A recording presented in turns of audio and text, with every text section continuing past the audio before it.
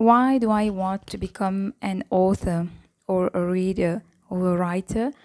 I am obsessed with reading since I was a child.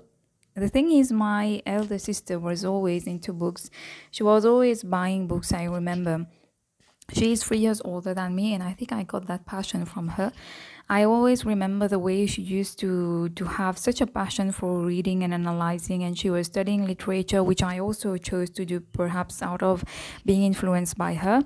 And I that passion was so contagious. I remember she was highlighting important parts in the books and writing notes, and like always buying books, more and more books at bookstores. And most of the time when we would go out, we would always she would always find a way to buy a book or more than one.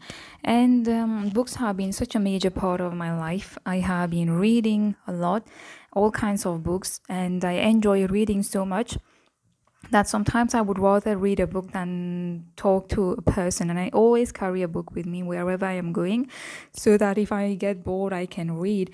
I find that really fascinating. Some people say that reading is boring, but reading is just like watching a movie, except that it's even more exciting than watching a movie. Why? Because you get to create the movie on your own. You use your imagination, and you imagine the characters, the movement, the sounds, and the smell, and whatever is happening. That's extremely challenging to your brain and your imagination. And just by reading, you're traveling, you're learning so many things, and you can change your life. You don't have to read only books. You can read online articles, you can read newspapers, you can there are so many options to gain information, knowledge, and insight, enlightenment. So I have been really, the universe has been probably trying to tell me since a couple of months now. It's not just a question of time, but more of a question of experience and circumstances.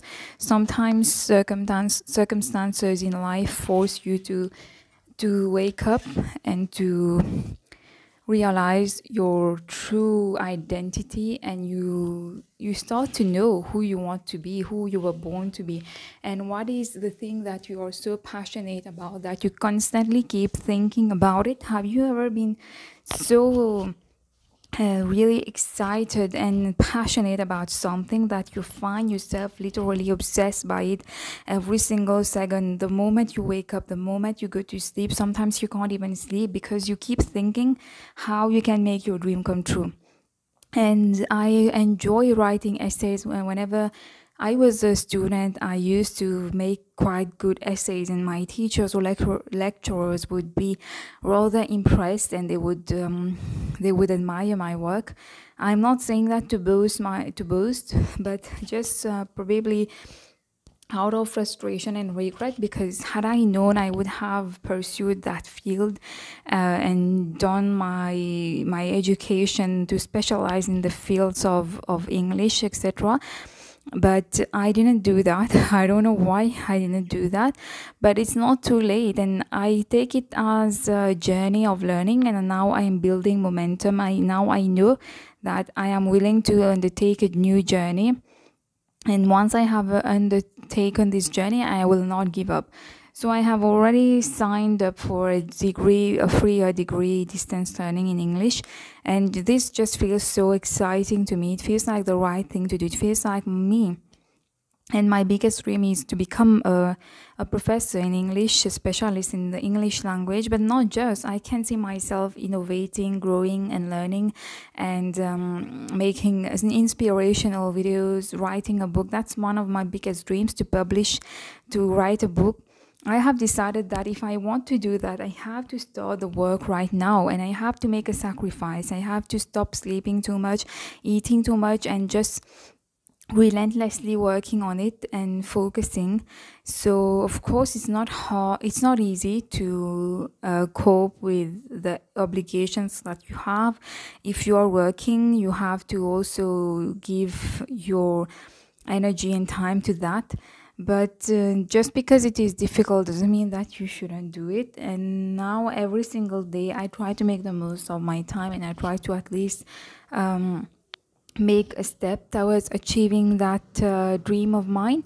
And I am not overconfident, but I tell myself that even if you fail, you should not give up, and failure is just a sign of an opportunity for you to grow and to be humble and to learn.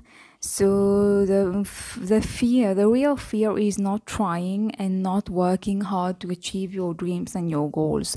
So I am making a conscious effort now to read the maximum of books that I can, to listen to the maximum of motivational speeches that I can, to try to absorb knowledge and skills and ask for help from people that I feel I should ask for, and also to be constantly working on myself, to not be lazy, not procrastinate, and believe that, you know, if you keep working hard, you will eventually get something out of it.